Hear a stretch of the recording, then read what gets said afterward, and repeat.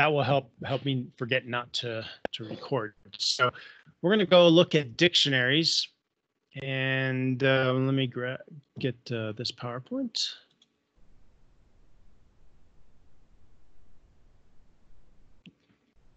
Thanks.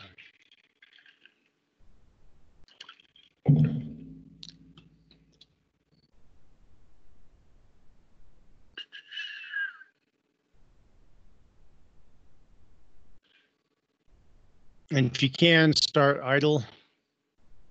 It's kind of a weird statement. Start idle. Anyway.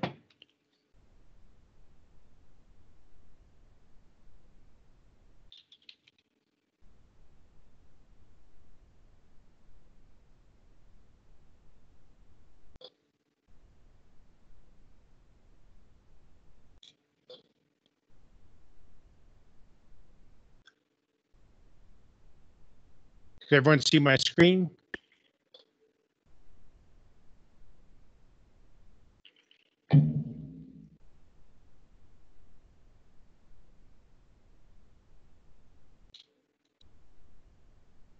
So let's try this. Let's say that we're simulating Survivor, and we're going to make a list of names: Alice, Beth, Cecil, Dee Dee, and Earl. So how do we know that this is a list?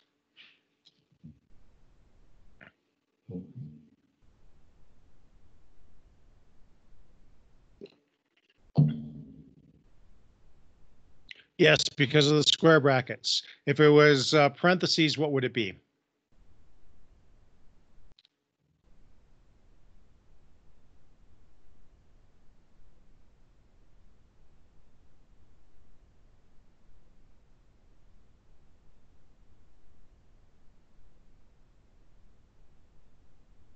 So parentheses are tuples, square brackets are lists, and of course, single or double quotes are strings. Those are our sequences.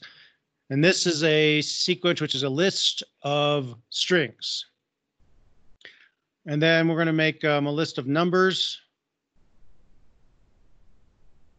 And then we're going to say numbers, names, dot index, Cecil. And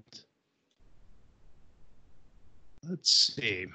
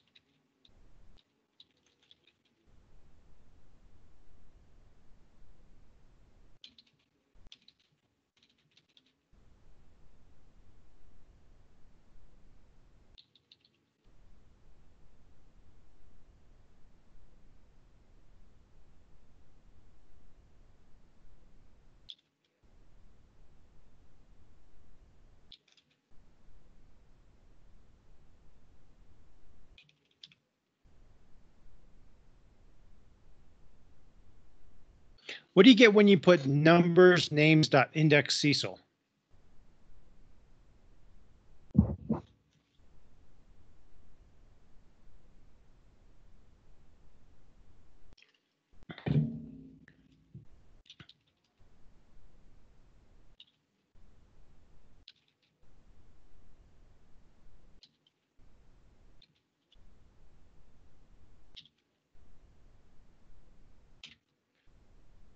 Get 3158 or 50, depending on how you typed it in. And so we get this value here. Notice that Cecil is parallel to that. Did we do the state? Was program 2 the states program? No, that's the one's coming up, I think. Or maybe states was the last one. If you do the states program, this should look fairly similar. What we have here is we have two parallel lists. And so let's take a look at this. Put names dot index Cecil.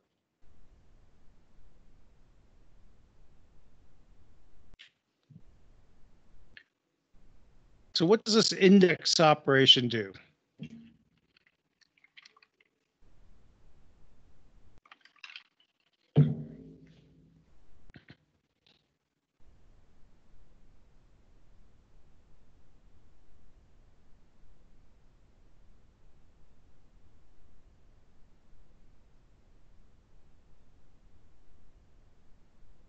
Yeah, find the index number of Cecil. What's the index number of Alice?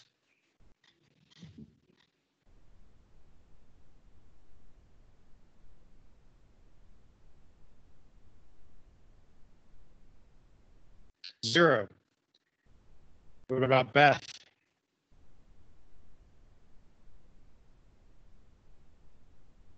And therefore Cecil is 2. Does that make sense what the index function did?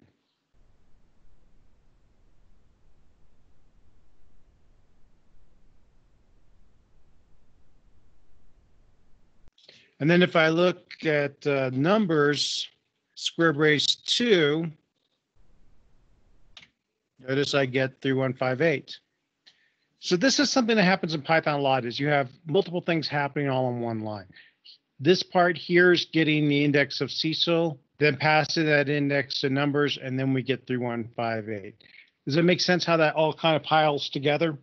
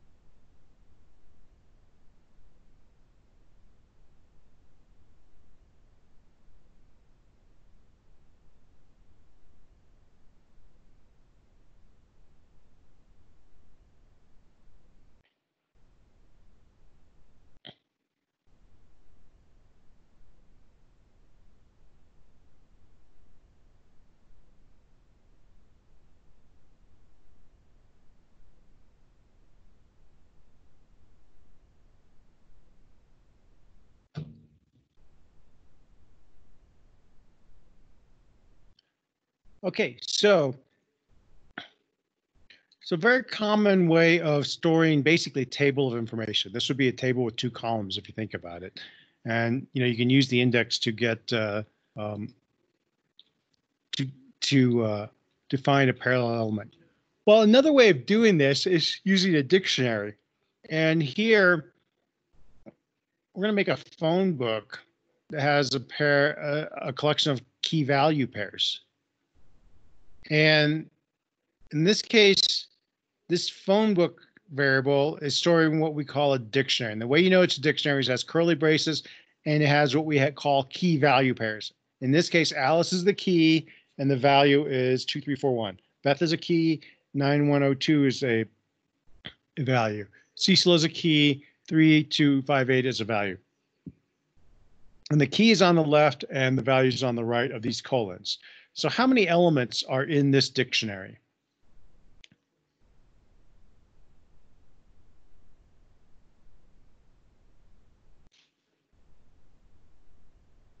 3. 3 key value pairs. Each pair of keys and values is 1 element. Notice there's 2 commas here. So 1 element here, 2 element here, 3 element there. So the key value together is the element in a dictionary. In fact, you can kind of demonstrate this by doing this. Say items is the list with 2 tuples in it, and 1 tuple is name Gumby and the other one is age 42. And then you can apply the dict function, which is basically just like there's conversion functions for lists, there's conversion functions for tuples.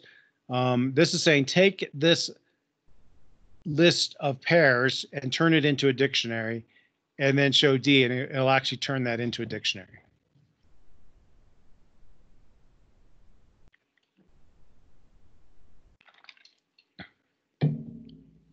And let me know when that works.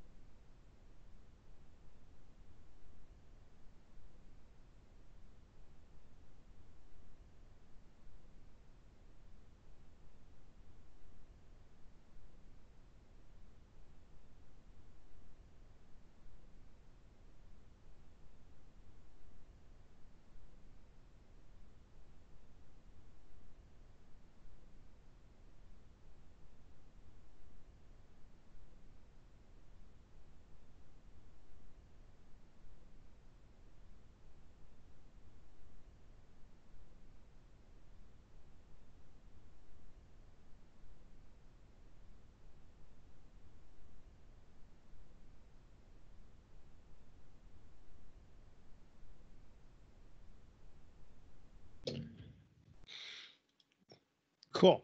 So now, if we had a list, for example, so I've still got names here. If I want to get an element of names, for example, I have to put in an index number and it gives me names. With a dictionary, on the other hand, D is equal to, and I'm just going to go ahead and make this. So to make a dictionary normally from scratch, you just have to type it out with curly braces.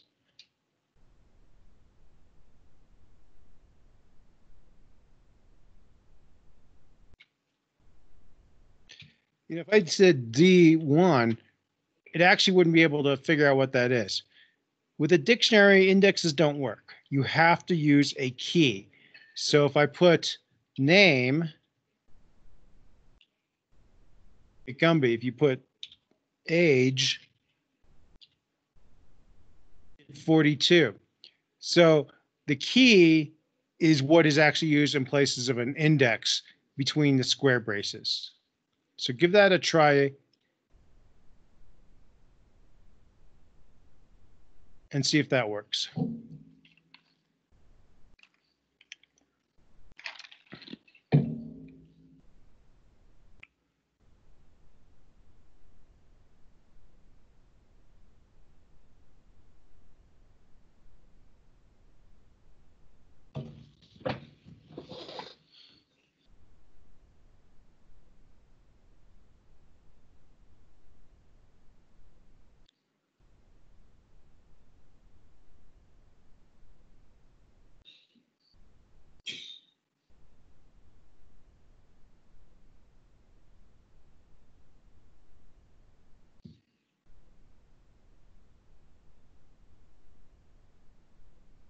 And then try this one. We'll make another dictionary very similar to this one, but we'll use the dictionary function, and this is called using keyword arguments. We're going to learn with functions what keyword arguments are later in more detail. But we're saying age equals 32. And when you try that, you should get age. You'll get a dictionary built out of these key value pairs. So age became the key and 32 became the value. So try that one too.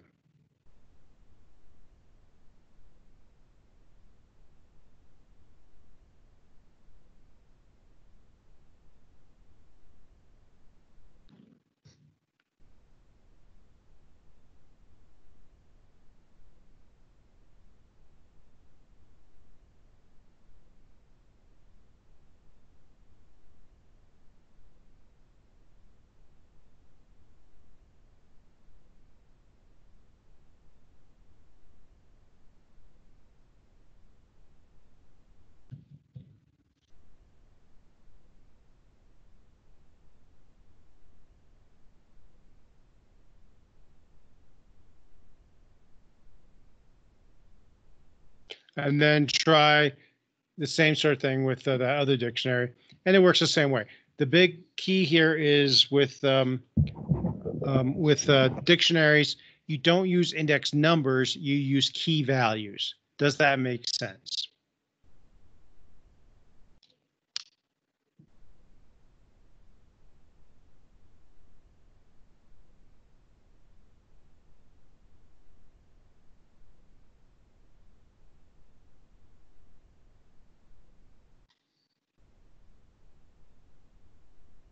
And here, there's some basic operators with dictionaries. LEN returns the number of items. So if I were to take, if you said LEN of D, this dictionary here, we could see there's 2 elements in there. We should get back 2. Yep. If you say D of some key value, which we did, like age, get whatever the value is associated with that key. If you you can also change a value. So if I want to change age, I could say D of age is equal to 43. And if I show D, you could see that I had changed the value. And if I want to delete a key, I could delete name, for example.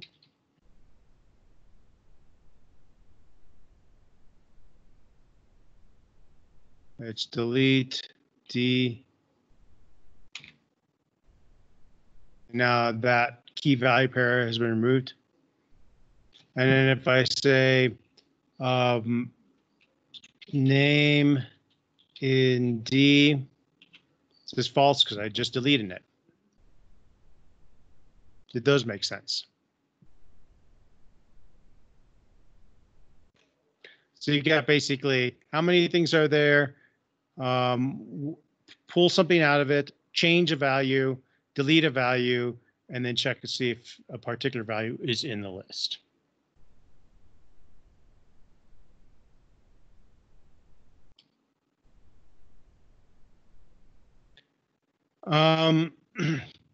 Dictionary keys don't have to be integers. They can be any immutable type. So they can be floating point numbers, strings, tuples, integers, whatever you want can be a key. If the key does not exist, a new item will be created.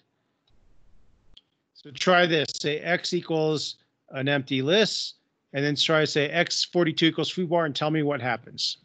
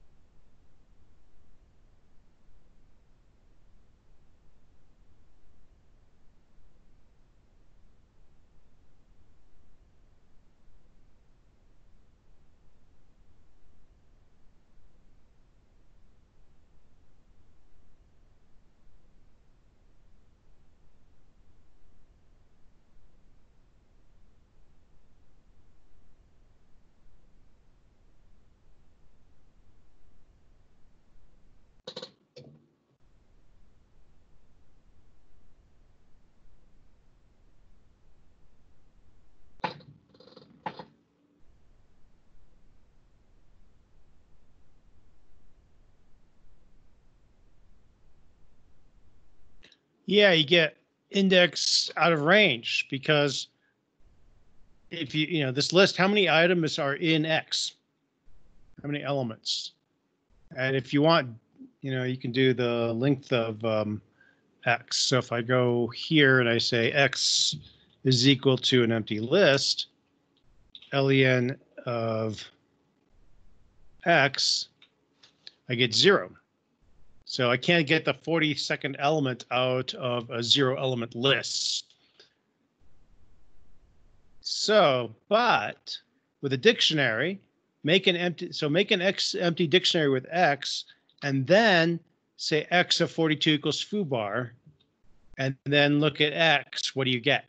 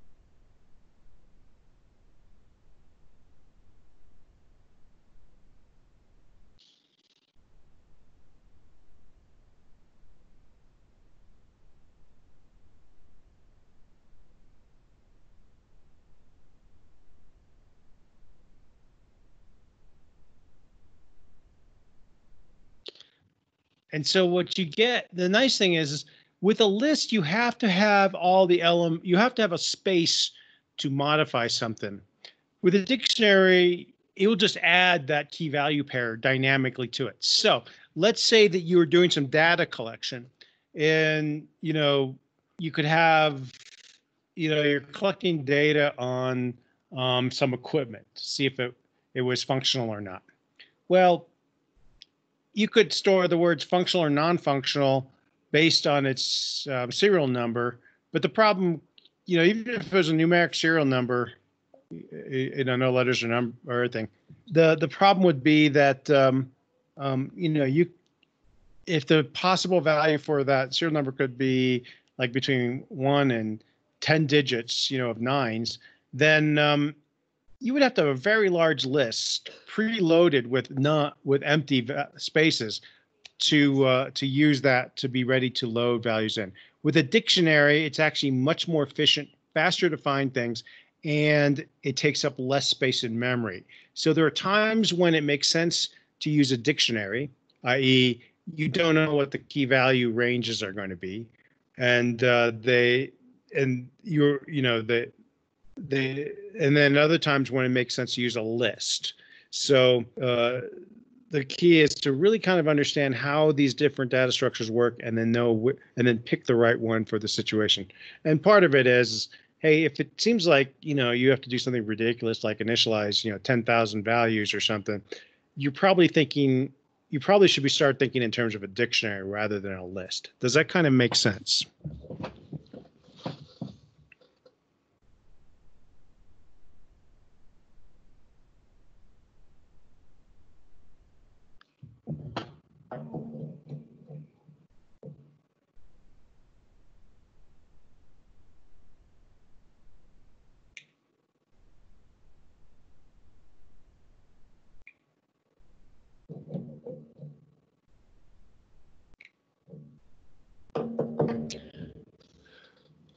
So let's try this one. Let's make a dictionary, a phone book dictionary with Beth, Alice, and Cecil with some numbers. You may already have that in memory. If not, type in this phone book, and then we're going to say Cecil's phone number is %Cecil S. And in this case, notice the parentheses. Notice that this is a %S, and this parenthesis with Cecil in it is actually between the % and the S. And then we're going to use, and then, feed this phone book into this format string, and then see what you get.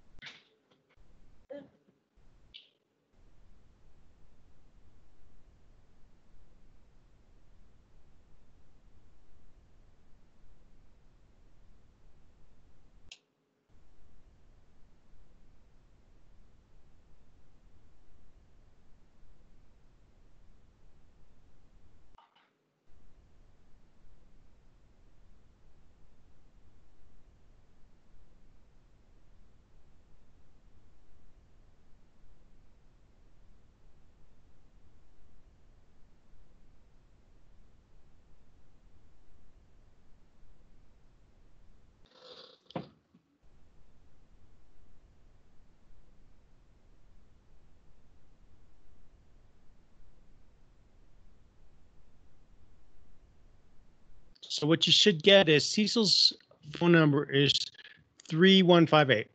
If you put a key between the % and the S, what it will do is it'll go into, and then you pass in a phone book, it'll actually pull out of the phone book the value. So that 3158 here is what gets placed in there. So you can see this can be kind of useful. You can have a string, which is a format, and then you can have a dictionary with the possible values, and then you can put in what you want to grab out of that phone book. Does that kind of make sense?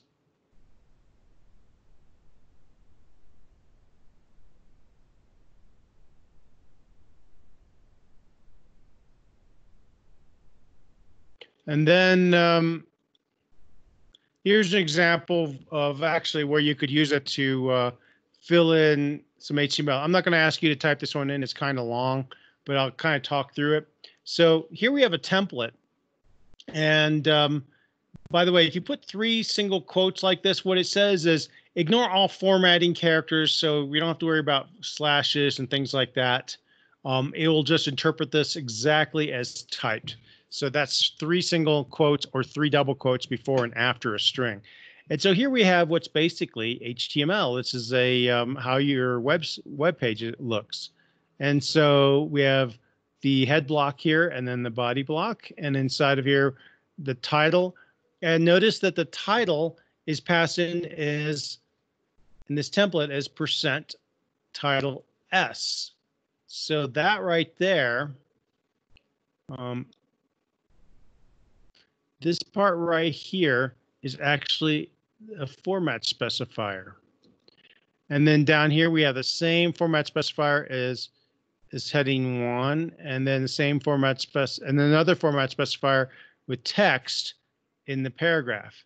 And then if you were to take data, a dictionary that has title and text, notice this title is going to go up here. It's going to go into here.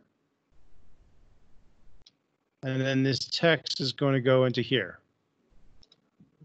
And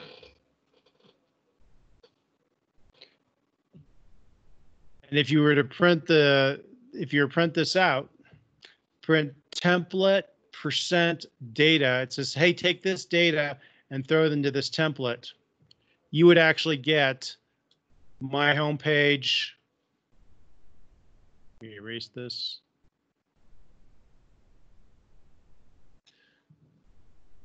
You would see that you would get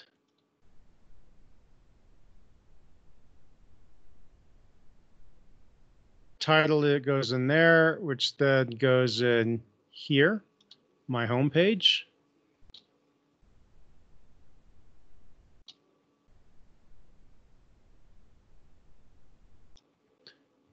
And then text is going to go in here, which shows up right there. Welcome to my homepage. Does that make sense?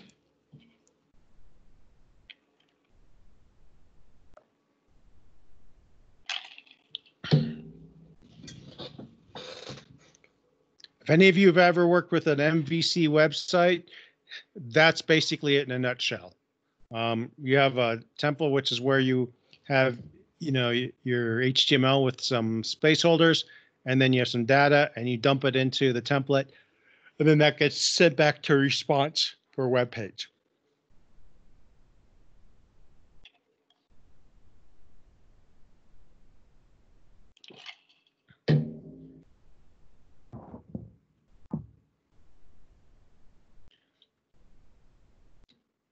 And there's a bunch of methods associated with dictionaries, just like with strings and other sequences. Create an empty dictionary and then say D name equals Gumby, and then say D age equals 42, and then take a look at D. You should get age 42 name Gumby. So give that a shot and see what you get. And then what I want you to do is so I'm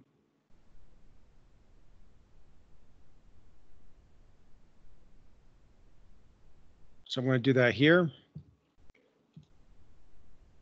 D is equal to an empty dictionary.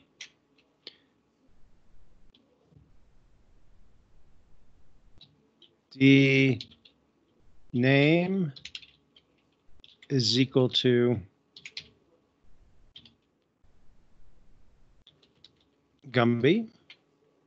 D age is equal to 42.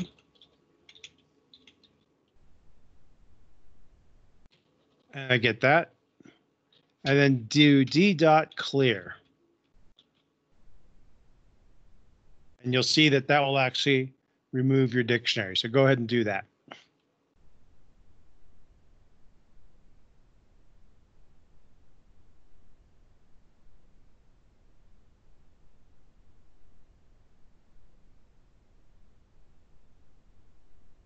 Let me know when that works.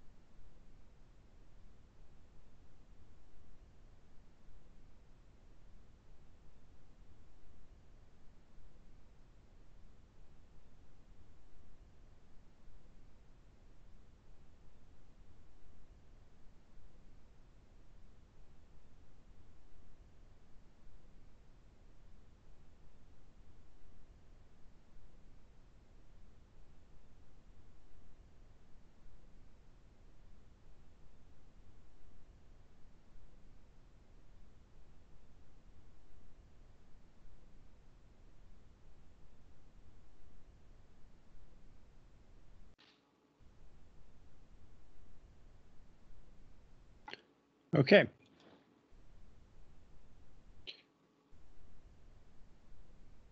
And then there's a copy function. I think we can do this with the same dictionary we have rather than switching back and forth. I'm going to rerun these steps. If you hit enter, putting your cursor on things, and then hit them again. So we got, actually, we kind of need to do it this way. So I'm going to go ahead and run this. So if you say X is equal to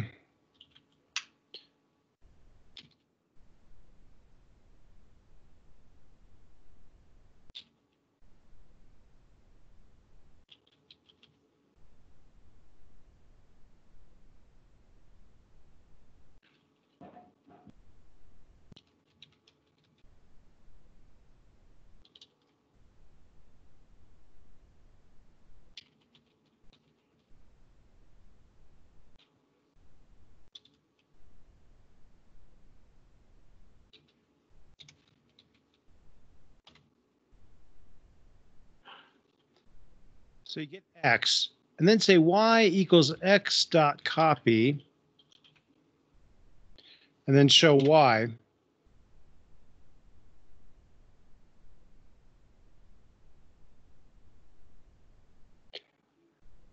Then say Y dot username is equal to MLH, and then Y dot remove bar.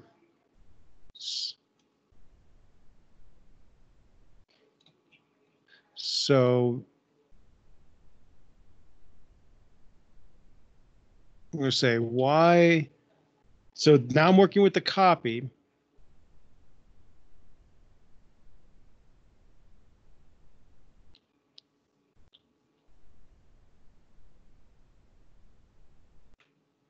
And then Y machines. So Y machines is going to retrieve this list here. And then what we're going to do is, let me see if I can get some more room. So we got this reference to this list here with Y dot machines, and then we're going to do the dot remove, and we're going to remove bar. And then we're going to look at Y. So did removing bar and changing username to MLH work with Y?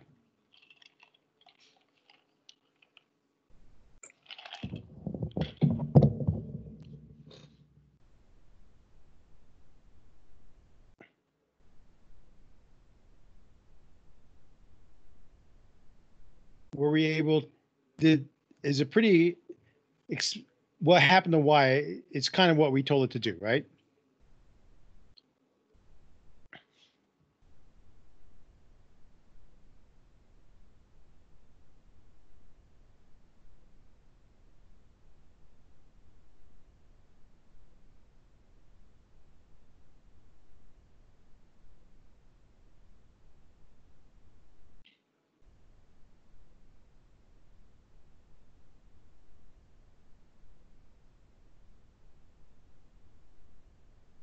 Can you all hear me?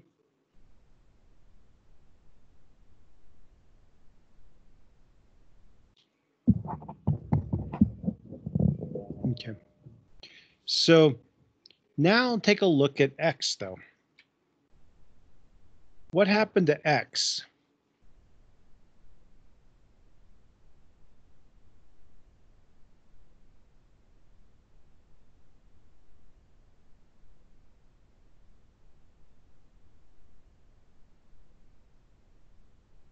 Yeah, X is missing the bar. We removed bar from Y though. Why did it come off of X? And it could be that, well, if we remove both of these are the same when we copied, but if you notice, when we changed username, Y's username changed, but X's did not. But when we removed bar from the list, and that's the key, it got removed from the list in both. Why do we suppose that happened?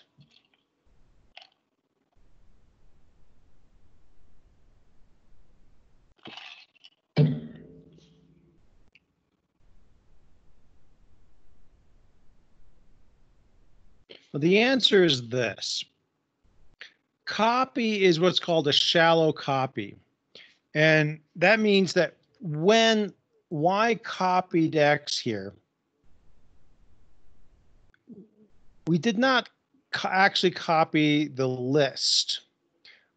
What we copied was the pointer to the list. So whenever you have a list inside, whenever you have one sequence inside of another sequence, what you really have is a pointer to that sequence in another place in memory. So this dictionary has username, which is a string, which is immutable, and then you have another string which is immutable, and then machines, which is immutable. But then here for this list, which instead of the actual list, what's stored in X is actually a pointer to this list stored somewhere else in memory. When we made a copy of Y, we actually made a complete copy of username and admin, and we made a copy of machines. But when it came to this list, we didn't make a separate copy completely, because what we did is we copied over the address of this list that was somewhere else in memory, and that means that both machines and both of these dictionaries actually is pointing to the same list in memory. So when we modify the list in one, we also modify it in the other.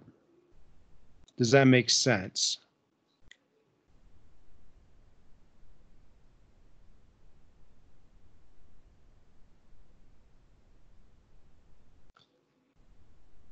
And if it doesn't complete for everyone on here, it's okay. It's kind of a tough concept to understand.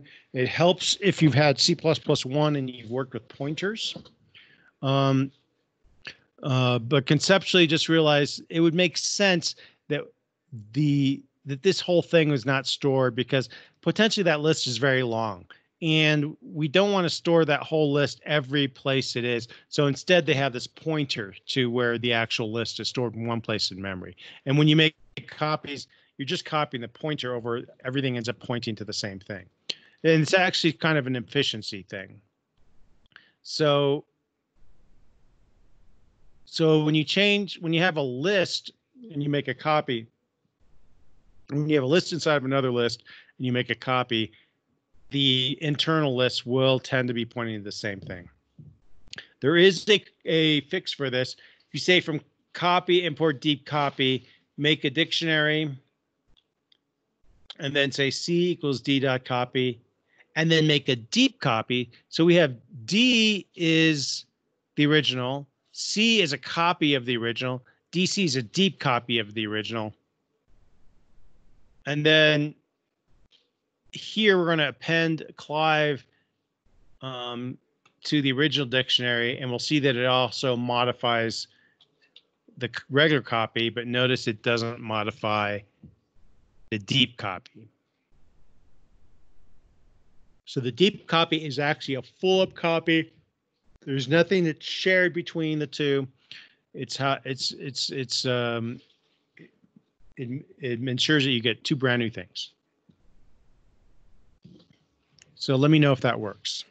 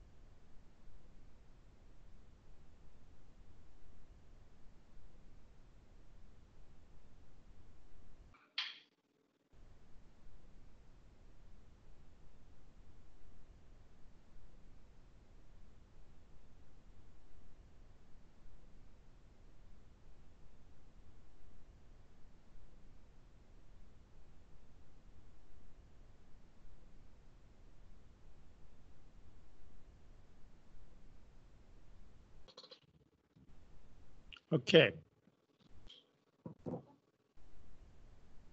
So if I want to go through, there's a bunch of other things. You can go through those if you'd like. I think I'm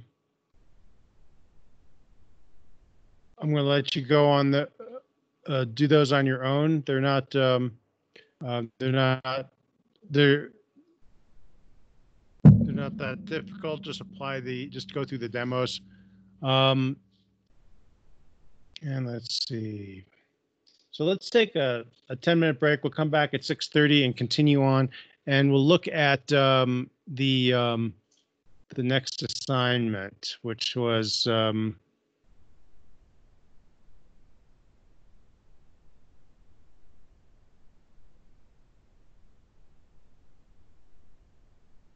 Fruit Finder.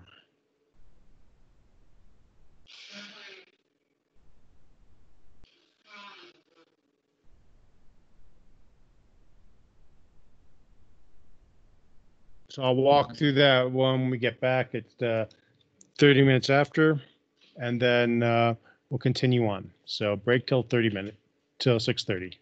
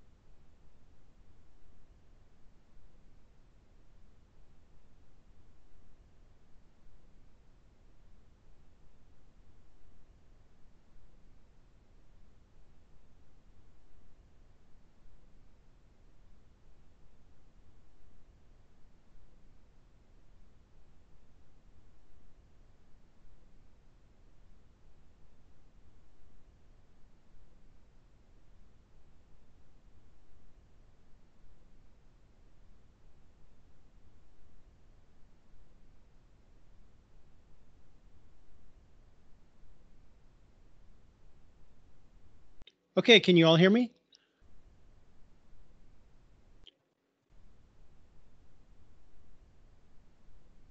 So is anyone having any specific questions about this assignment?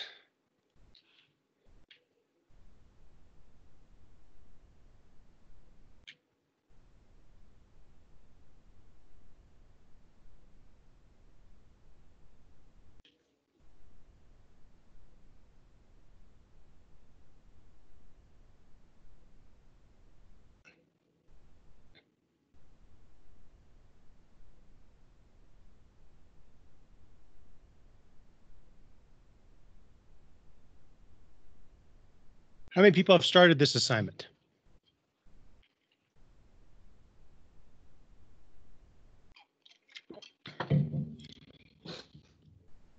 Right on.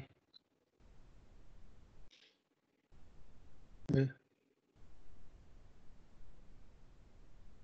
All right, cool. Is it making sense? Are there any roadblocks at this point?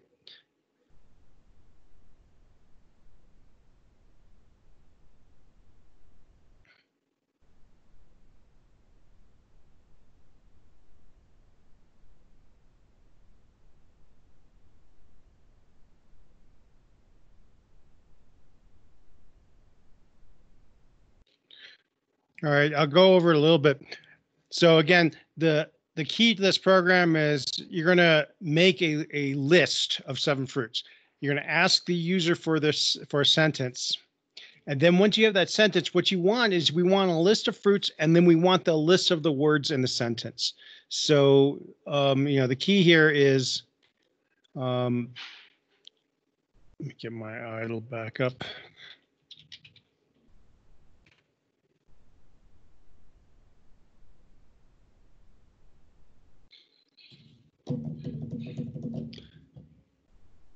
Is if I have a sentence which looks like, actually, I'll do a little programming thing.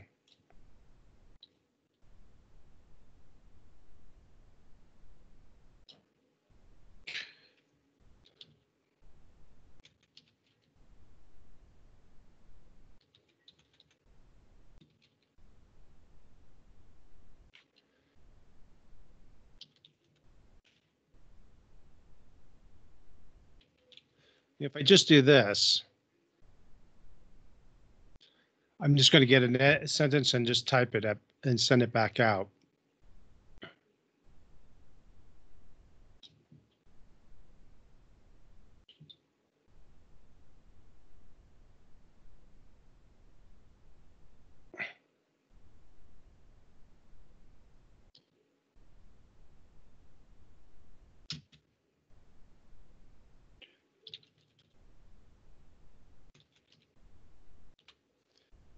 It just prints it out.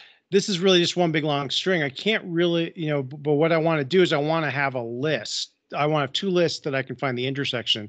So what I want really is the words. And the way you get the words is you do sentence dot split, and you can split on a space, for example, and then I want to print words. If I do it this way,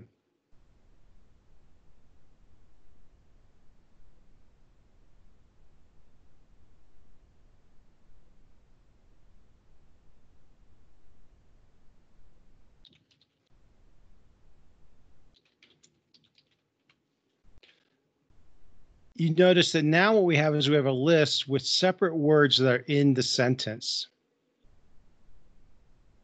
Does that make sense?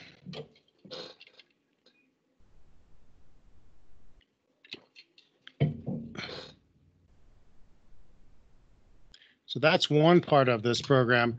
The other part is if I have list 1,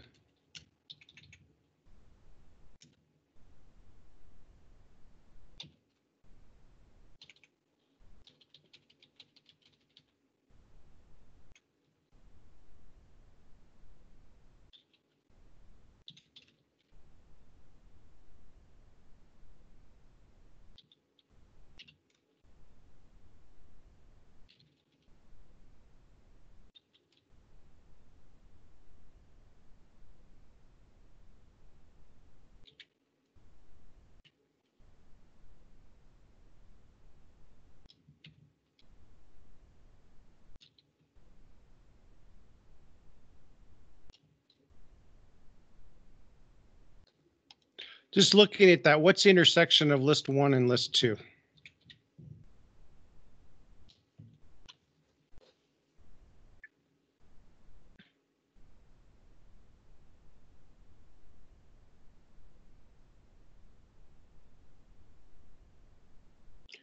The intersection should just be word 3, word 4, right? These two are in both lists. These are not. So how do I get that? Yeah, word 3 and word 4, right? Both of those are in the intersection of those two lists. So I can use that. If you look in the text, we have this intersection. I could say intersect of the two lists is equal to list, and I'm going to convert the first list into a set.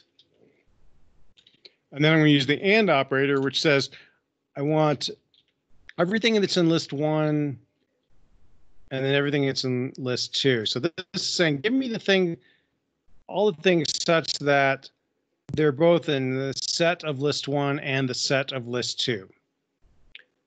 And the only things that are both are these are word 3 and word 4. So if I do that and print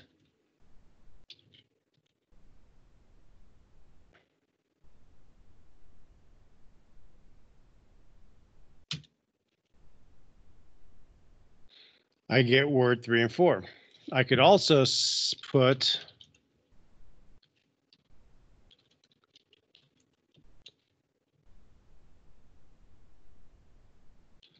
I can use the len of intersect.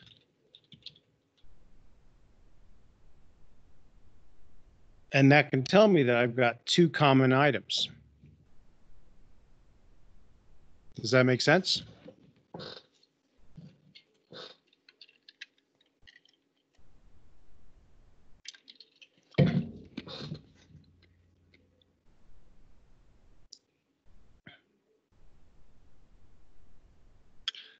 And then the last part of this is, let's say I have, my sentence.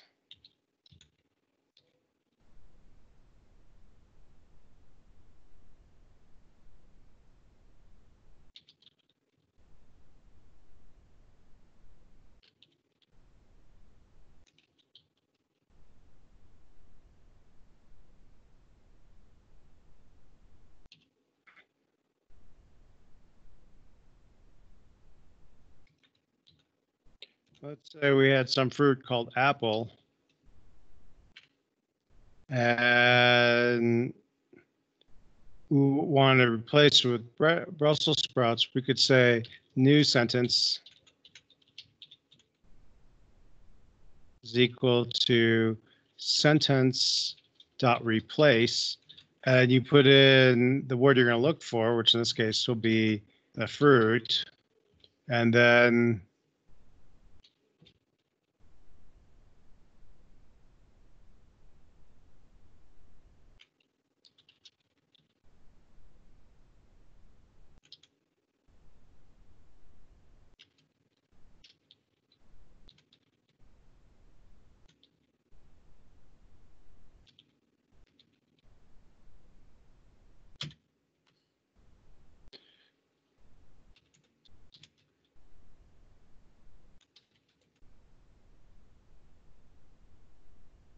so what happened is, given this fruit, we could use this replace. So this is definitely going to be in your program. The question is, how do you find a fruit that is actually in their sentence? Because if I ran this again and I said blah orange, blah, it wouldn't be able to find it. So I can't just hard code apple. You've got to figure out how to pick one that's in the intersect list and use that instead.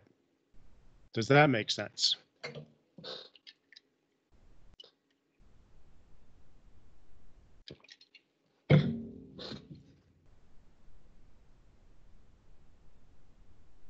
Okay, so that's all my hints for this program, I think. Unless there's other further questions, I'll stay online until and if anyone's got any questions, but that completes what I have to go over for today. Thank you very much.